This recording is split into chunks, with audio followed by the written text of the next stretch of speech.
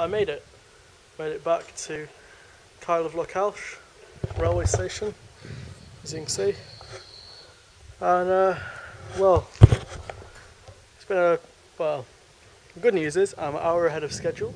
It's sunny, there's a little bit of breeze, and there's no midges.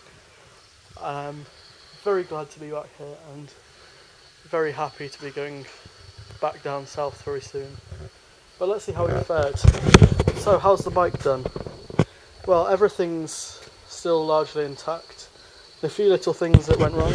One of the skirt guards fell off, as you can see, from this side, and the nurse's lock also came off, which, to be honest, I'm pretty glad about because it was quite annoying.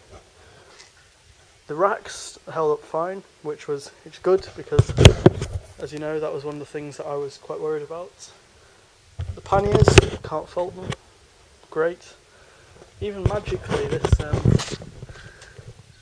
this chain guard, which is held together here by a wire tie, seems to have stayed on the whole time. The brakes are just about as good as they were when I started, which isn't saying very much. But generally, everything's good. So how am I? How have I held up? Well, I'm good too. Yeah. Bit tiring after the gorge walking yesterday.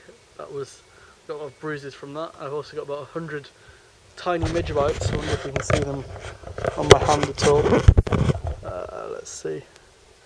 Any of those like little red speckles are midge bites.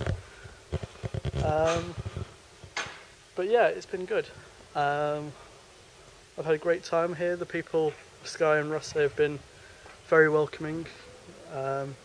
Russ in particular, there's been lots of friendly people there, always ready to help. So yeah, it's been good.